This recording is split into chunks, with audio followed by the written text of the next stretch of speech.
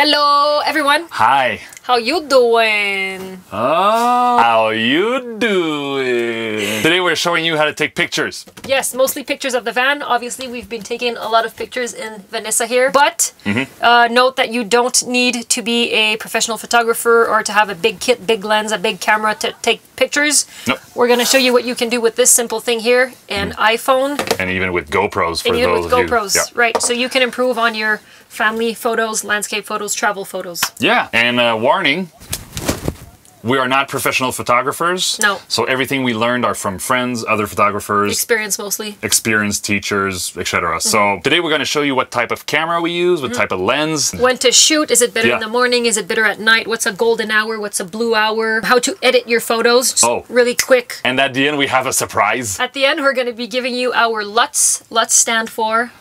Lookup tables. Lookup tables, so they're basically filters, so we're going to be telling you, we're going to be giving you the folders so you can edit your pictures with our color settings, so you can... And that's going to be a lot of fun because all of the pictures are going to be like... That's the sound a good picture makes when it gets online. Alright, let's go shoot some photos.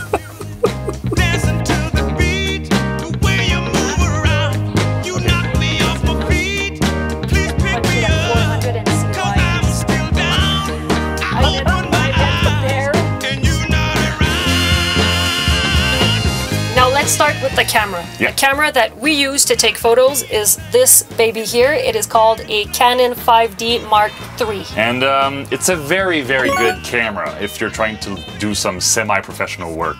It's a full frame, meaning it has a large sensor at the back. And it's pretty much like a tank. It's just really well built. It's very sturdy. It is sturdy, it's strong, and it has a professional feel to it. Now in terms of lenses, we have 5, starting with the shortest one, which is 14mm, very wide, very good for pictures of the van or... interiors. We mainly shoot the interior of the van with the 14mm because it is very wide, but we also... Yeah, it makes the van look really, really big and huge. Yeah, so we use the 14mm mainly for that. Landscapes as well. Yeah.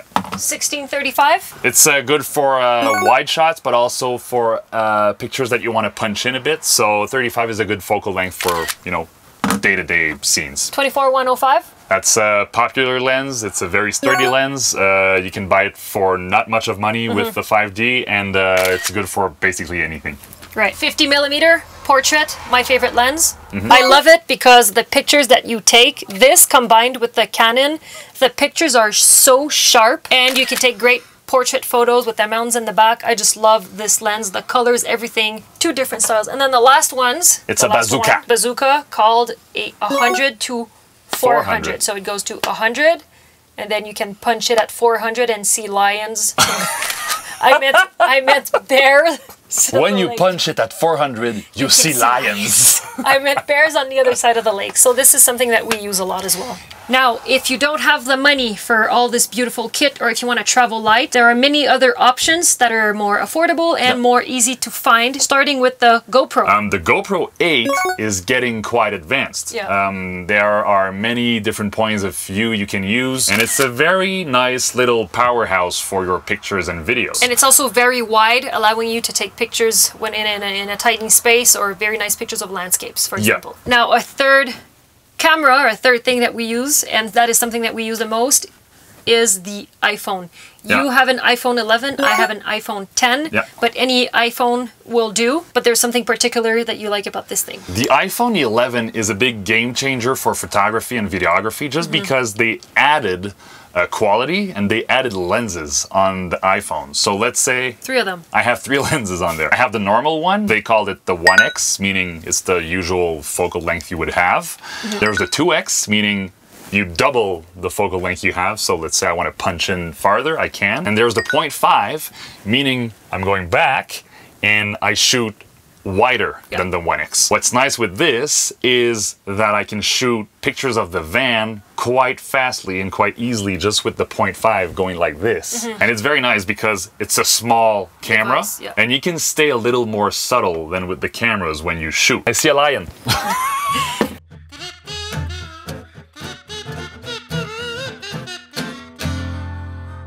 So now that you have your camera in hand and that you are ready to shoot, you need to determine what you want to show and what is the story, the message that you want to share with people. Yes. Say, for example, that you're doing a photo of me working from the van. Yes. Frame. It depends. Do I want to see the details in your fingers when you're working on your laptop? If so, I'm going to use something very close. In the opposite, if I want to show you working in the forest in the middle of fall and I want to see the van and the leaves, I'm going to have to go back and shoot something wider. Yeah. So that's how you think of your story before starting to shoot. Now, when to shoot, you will notice that most of the pictures on our Instagram and most of the What's the word? Picture. I can't say picture. I gotta say picture. Picture. And most of the pictures that you will see on other Instagram accounts, like big photographers, are usually taken in the morning or in the afternoon, right before sunset and sunrise. We have the blue hour. This is before the sun rises and after the sun sets. And the golden hour. This is right after the sun rises and right before the sun sets. So obviously blue hour, the colors are going to be blue, and obviously golden hour, the colors are going to be golden. Yeah. And what's nice about these two times is that it literally changes your colors on your camera. So for example, this picture of Lake Moraine, we had to wake up at 4 a.m. to make sure the light was just on the ridge of the mountain behind to make sure the lake was the bluest we could have. Yeah. And that's a good example of waking up early and going to bed late. Number 3 tip to take great pictures, ideal conditions. Why do you put your fingers in my face again? Am I annoying you? No. No? I have a lot of patience. Am I annoying you now? When you hit my eye, oui. Okay, excuse me. Okay. Sorry. Now, number 3 would be the place. Yeah, the place. You have to put a little effort into finding the right place for your pictures. But for example, if you're trying to do a real estate picture of your van, you are going to have to look for the ideal background for that real estate picture. Yeah, so try to find a very, very good setting. Obviously, taking a picture might require a little bit of time. And Marie here is the professional scouting agent, meaning she has a very good idea of what we are shooting before we arrive on the site. She goes on Instagram and Google images, and she's going to Google the name of the lake or the name of the forest we are visiting, and she's going to show up on the shoot with 5 or 6 options, and she's gonna say, if you want the van that way, or if you want to walk that way, we could have the lake in the background, or we could have this and that.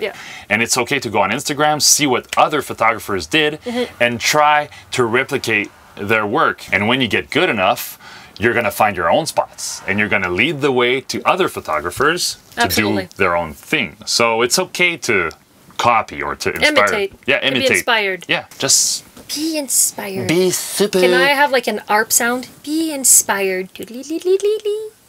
You want an ARP sound in the edit? Okay, okay. Yeah, when I go be inspired, I want to. So guys, just be inspired. Harp sound 3, 2, 1.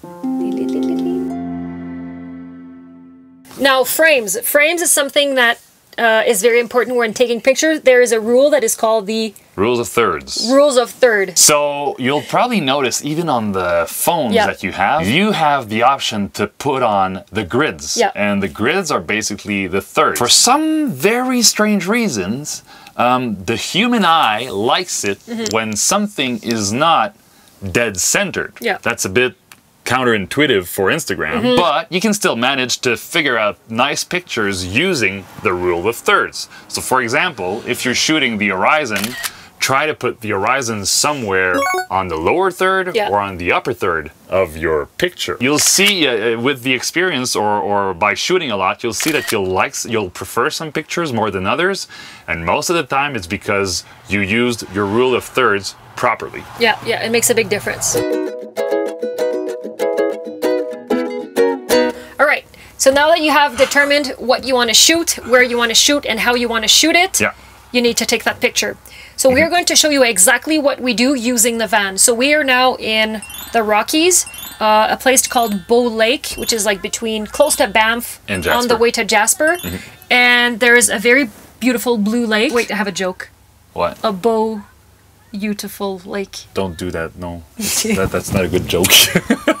and I'm gonna be working, so the picture is gonna be me working on the table, Dom taking the shot. Yeah, I'm gonna do this with all the lenses we have, with the iPhone and with the GoPro, good idea. and I'm gonna compare all the pictures I got in the end. Very, very good. So people can see how it, what's the difference? Yeah, what's the difference between all the tools we use. Yeah. Let's hit it. Let's do this. Okay. Yes. What we're gonna shoot today together is the classical, how would you call this type of shot? Like with the back doors open. I would call it backdoor view of the mountain, of the lake, of the beautiful mountain, of the beautiful lake. Why do you keep repeating all the words in your titles? Because you need to put emphasis.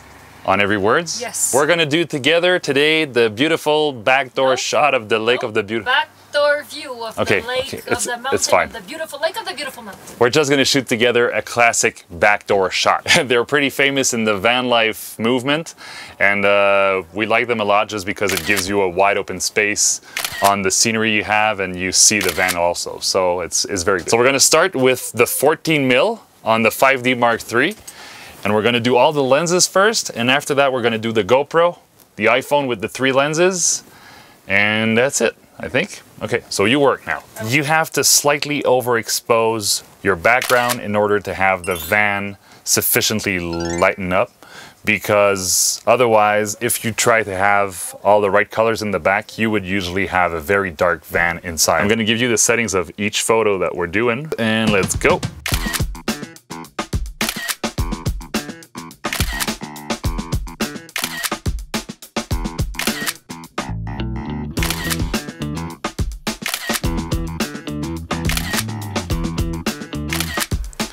Okay, so now, iPhones. We're gonna shoot with an iPhone 11, which has 3 lenses, a 0.5, a 1x, and a 2x. The 1x is the typical lens that most of the iPhones have. The 2x is a telephoto, a bit farther, and the 0.5 is a wider lens.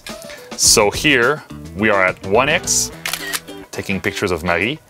And as you probably noticed, the iPhone is compensating for the background being too bright and the foreground being too dark, because it's basically a computer doing the job for you here. And it's very nice. You have the 2x here. As you can see, we're losing details. And the 0.5 is my favorite focal length on the iPhone because it gives you a very wide angle on your van, and you don't have to work that hard to make it look good. So. And now, we're gonna shoot with the GoPro. GoPro 8 here, you have different angle you can use on the GoPro 8, but the wide one would be the one we go for. So this is a picture with the wide angle. This is a picture with the linear angle. And this is a picture with the narrow angle. All the angles you use with the GoPro are pretty much wide, and it's normal because it's an action camera. The widest you have, the better it is, because you see pretty much all what's going around. So it's pretty neat to shoot van interiors.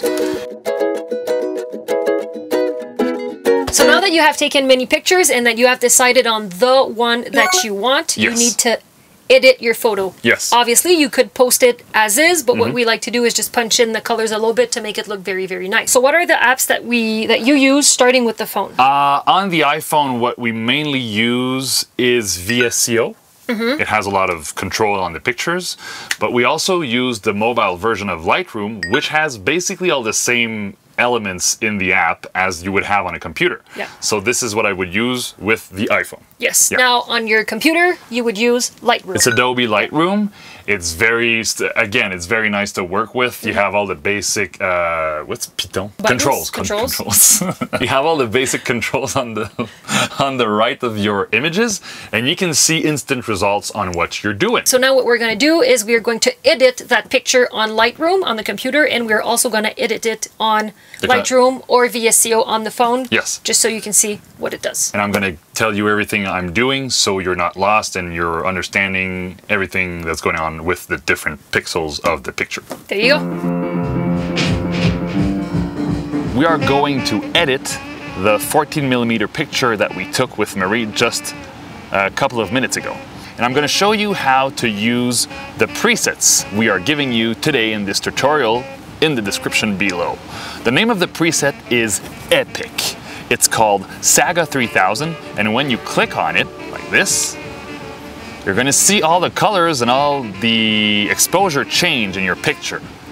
Now, beware. Your picture, once you apply the preset on it, might not look super fantastic. Why? Because you have to adjust everything on it still. So, for example, here, you can see the picture is way too orange. So I'm gonna have to bump the white balance towards the bluish side of the thing, and there, until the cabinets are white again. Now, another problem, the picture is still very dark. So we're going to use the exposure thing here, and we're going to push it up, but beware, you don't want your picture to look overexposed, so plus 0.4 would be just enough here. After this, I feel like the contrast is just okay, so I'm going to leave it at -6. The highlights in the back are very harsh. Maybe I could push them down. The whites as well, but nope, I can't turn the whites down because it's going to look like there's a cloud in front of the sun. However, the shadows, I can bump them up because I feel that they are too present. So shadows here and blacks here, so there you go. Now you have a picture that looks like what we would post on Instagram. If you want to manage your colors yourself, you have to go in the HSL section right here and play with the hue, saturation, and luminance of each of the color. I'm going to give you an example. The hue on the blue in the back, I can play with to make the blue a little more turquoise, like this, or a little more purple, like this. So you can basically manage every color separately depending on what your tastes are. Another thing we use to edit pictures on the fly would be the app VSCO on iPhone. And the first step is to import your picture. We're gonna work with the 0.05x picture that I took of Mary a few seconds ago. So this one here, import. Click on it, click on edit at the bottom, and here is your raw picture that we're working on together today. Now, the way VSCO works is very nice because you have tons and tons of presets at the bottom of the screen. We wasted weeks in trying them all, and we confirmed today that the preset A4 is the one we're going to use for the rest of our van pictures. So A4 is right here in the middle. And what's nice with VSCO is that it lets you save your own personal presets. So when you go in the third tab at the bottom, the little circle with the arrow, you can click on your personal preset, and I'm going to click on it right now, and here you go. This is the Saga 3000 preset on the iPhone with VSCO. And since I'm not sure how to export the preset, I'm just going to give you the formula right here.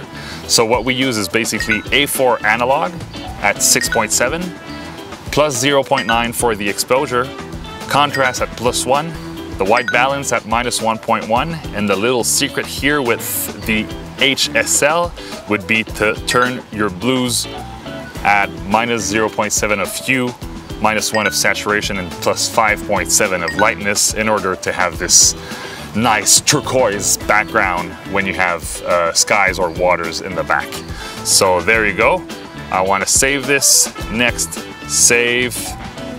It's going to save in your pictures. You can go in your pictures, and here is your picture that you can share on Instagram or anywhere you want.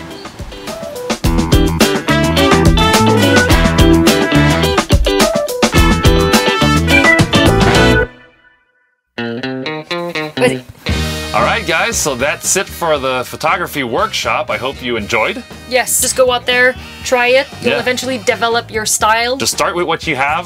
iPhones are a good platform to start working with images. And if you get good and if you like it and if you have the money, then is the time to invest and buy bigger cameras, not before. Yeah. Now, if you're taking pictures and you want to have feedback or if you have questions, don't hesitate to reach out to us. Send us your pictures by Instagram, and then we can. Oh yeah, good idea. And then we can comment and give you help. But I'm sure you'd be. Yeah, I'm sure all the pictures are going to be amazing. When I was young, my mom would say like, "Do you find this very pretty?" I'd go like, "Yeah." And she's like, "Take a mental picture." So I'd go like. like that. Were you a normal kid or? Not nice. All right, let's go. Heard about the yellow stripes on the side of the van? No. I think what I like the most about the van is the fact that wherever I look, I remember your dad or my dad working on it together, like cutting the wood, painting,